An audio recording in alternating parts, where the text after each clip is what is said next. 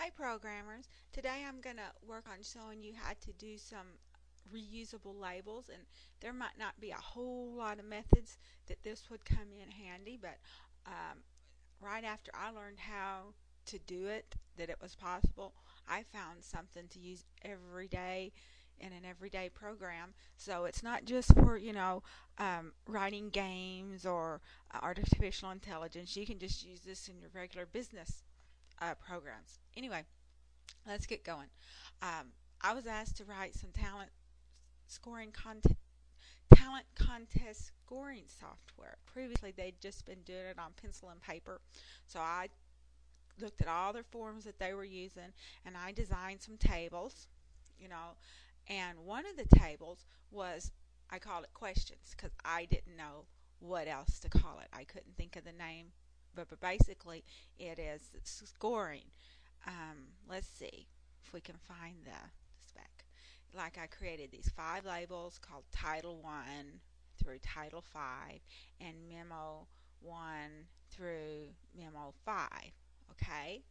And what it is whenever a score sheet comes up based on the category that they're doing, whether they're it's an arts and craft, or they're drummers, or singing, or whatever, they've got this 5 list of questions. And like, one of them's a title, I called it, and the next one was a memo. And these here was exact. I just typed these right off those sheets of paper that they gave me and put it in a table because they're not going to change. And anyway, let's go back. And so, that could be kind of tedious every time something changes, is to fill up this memo. Let's try to run this. Okay. I've got more stuff running on the PC. It did run pretty quickly a second ago, but then I opened up that database, and this is not a real fast PC.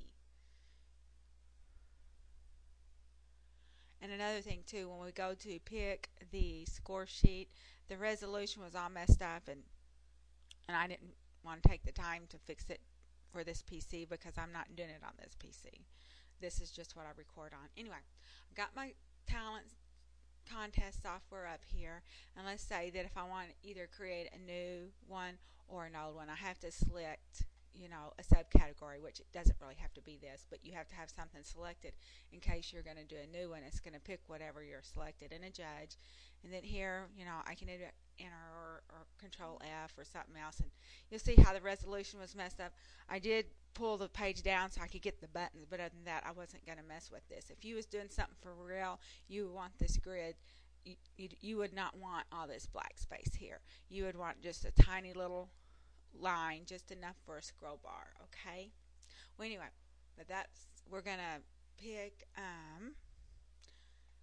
Let's see. We'll pick this guy, and you'll see we've got all these questions, these 5, what they're gonna score on.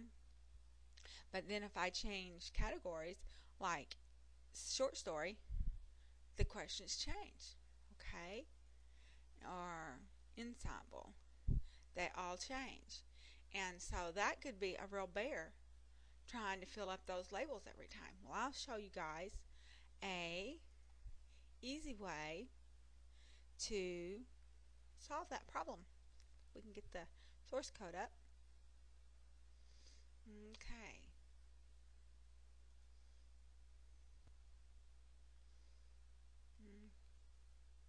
Alrighty, and I'll show you what we did.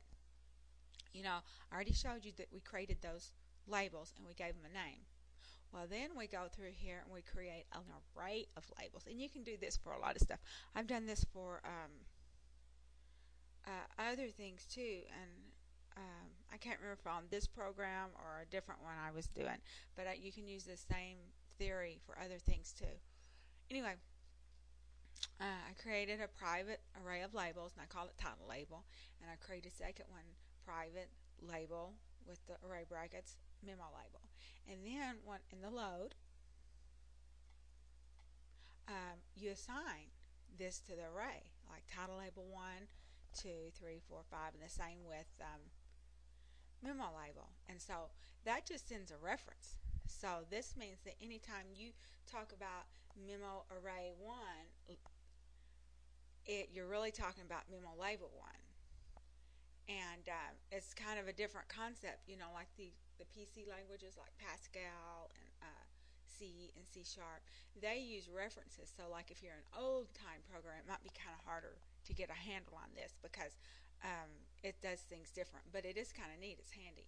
So anyway, so we've loaded these labels. So every time we reference one of these array labels, it really means the label that we put on the form.